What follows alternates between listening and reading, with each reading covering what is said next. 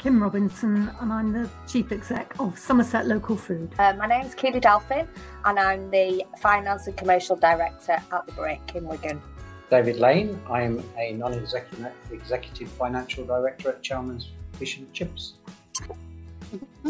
I'm Birgit Kira, and I'm the founder and director of Kitchen CIC. Hi, I'm Helen Innes. I'm a project coordinator at Hubbub Foundation. My name is Rosie Begg, and I am company secretary of Grasson Hall Community Enterprise. So my name is Paul Myers, and I'm the MD at Farm Urban. I'm Sally Ann Watkins. I'm the chair of the cooperative, and I was previously the treasurer of the bakery. Hi, my name's Jenny Heinson. I am the Chief Operating Officer for Urban Biodiversity CIC. My name's Caroline Bennett. I am a Director of Soul of Discretion Community Interest Company. My name's Richard Robinson. I'm the founder and CEO of Spike Roastery. People are a bit scared of like investment, aren't they, in charities? And they shouldn't be, because I've worked in the corporate world for years, and it's only the last 3 years I've been in this sector. And charities shouldn't be scared of it, because at the end of the day, if you want an asset like what we did, we've got that asset for 15 years, so you would never pay for it up front. You would always do it over 15 years. So it just makes absolute sense. And I don't think anyone should be scared of doing it, because you're not, working with somebody like Alan and Kevin, they just hold your hand all the way through, and it is fantastic. It's just opened so many doors for us, and it's given us the confidence now to think about our next steps. Use that social investment to purchase, install and commission our vertical farm in Liverpool. So this social investment we got from Live Housing has allowed us to kind of take that step up. So moving from a small social enterprise that had trialled lots of different vertical farming systems, we were actually able to buy one and operate now at a commercial scale. We took, I think it was £50,000 worth of social investment, which was alongside our share offer, and that was from Key Fund. It ultimately helped us finance the acquisition and refurbishment of our community asset, and gave us a real boost to complement the share offer.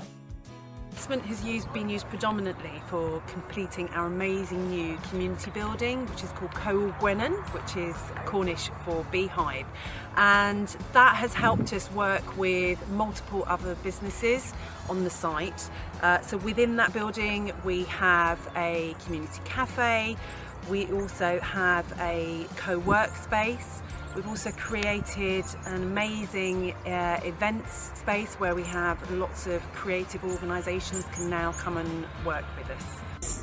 Without that social investment and that loan and grant from First Arc, we would never have been able to take that pie production unit.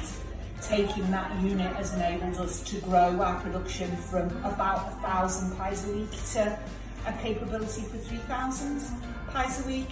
Enabled us to grow as a business, both in terms of pie production and to free up the bakery space to grow our buffets, our social impact type stuff, and enabled us to employ more people. Our brand new project faced huge challenges when the pandemic hit, and thanks to a venturesome loan we were able to respond quickly to the changing circumstances and demands of our local community. We launched a food delivery service for the duration of the first lockdown, and then adapted and relaunched the professional redistribution service later in the year once lockdown was lifted. In our first year, we diverted 240 tonnes of food from waste to people's homes. We did this with zero impact by operating a fully electric fleet of vehicles that includes an e-van and 3 electric cargo bikes, saving 600 tonnes of carbon associated with food production and 8 tonnes of transport GHGs.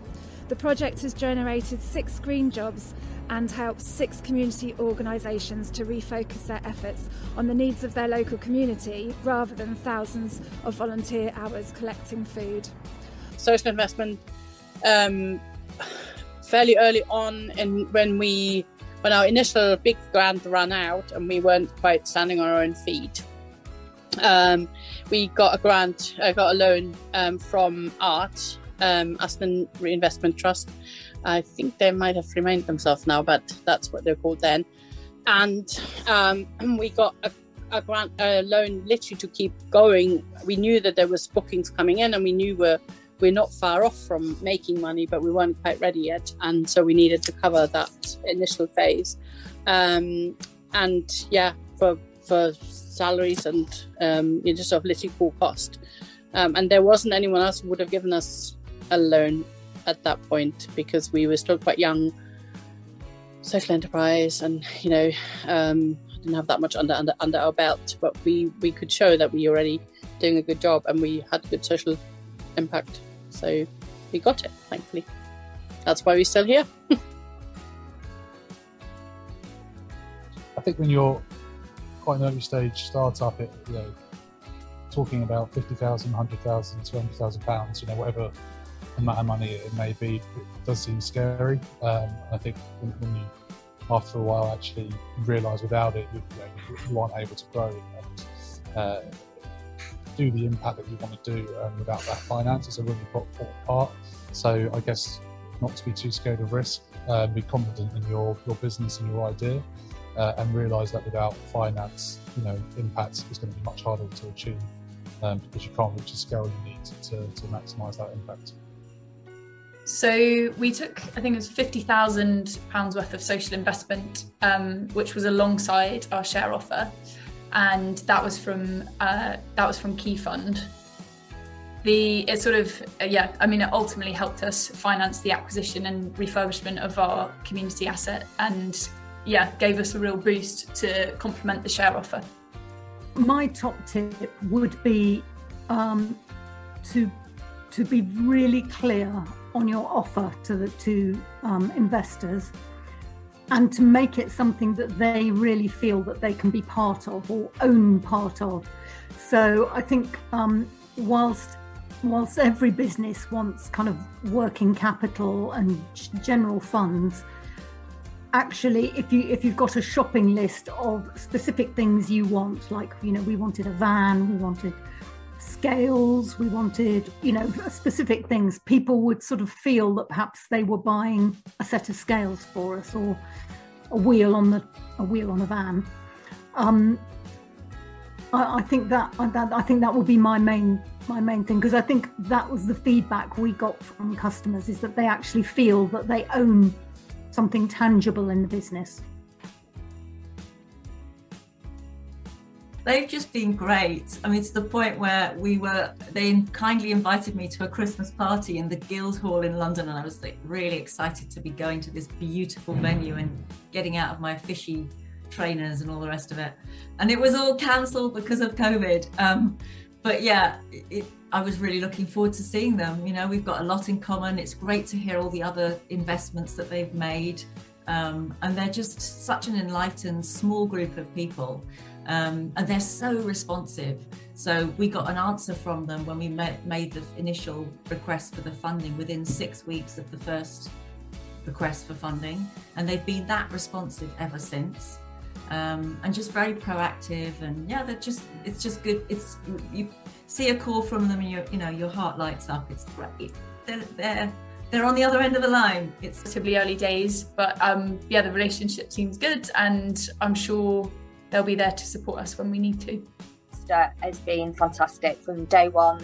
I just basically picked up the phone one day, called Big Issue Invest. They've just been so supportive the way through, and we've not met them face to face yet, but I can't wait to do that, because I know they want to come to the brick and see what we do, and I just think this is going to be a long-term relationship now for us. I think it's really great. They're really interested in what we do. They're not just interested in our affordability of the loan. They're really passionate about actually the social impact that we're making